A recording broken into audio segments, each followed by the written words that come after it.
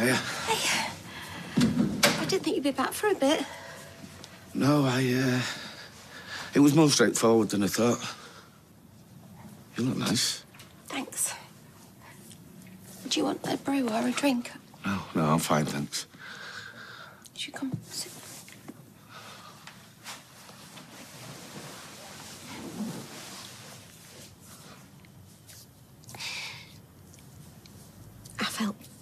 I felt bad. This morning, I felt bad for not going with you last night. So I came to the garage to say that I was sorry, and I heard you talking to Rosie. What about? Us. Your unhappiness.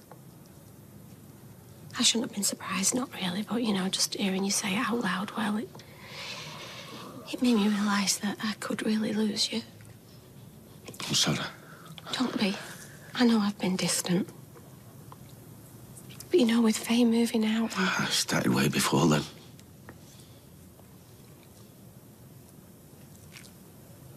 The thing is, at times, you know, it's just been... It's been so overwhelming.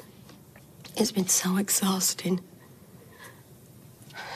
And I haven't stopped, you know, to think about you and how you've been coping. I mean, not just with my injuries, but, well, with me and how I've been. You've been through hell. Yeah. But so have you. It's been so hard. Being constantly rejected. I mean, I never wanted it to matter, but in the end, just did. I know, but it's not too late, is it? It's not too late for us. I want to move on. I want us to move on. Oh, I am so sorry. I'm so sorry. I couldn't have got through this without you, Kev. You've always been there for me. Always. It is too late, and I've ruined everything. No, you haven't ruined anything. Well, what is it then? I'm sorry.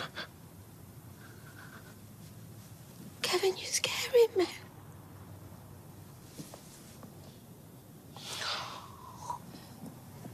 I've been with someone else. You don't get to tell me it doesn't matter who she is. Look, it was only a kiss. It meant nothing. You thought it all out.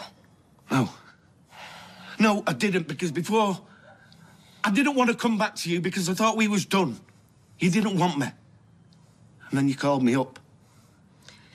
You nearly slept with her. Yeah, but I didn't. I've been so lonely lately, Anna. I lay next to you in bed at night, wide awake, knowing that you're awake too. And yet, I still feel so alone. Yeah, I know that. And I know that you wanting to look somewhere else. Well, I know that's down to me as well. I'm not trying to make excuses. I'm just trying to explain. Why tell me? Because I want to be honest with you. I love you. I don't want to sleep with other women. But you nearly did. But I didn't. I come back here to you. Because I love you, Anna. We love each other, right? Let's try and move on. Thing is, I don't know if I can.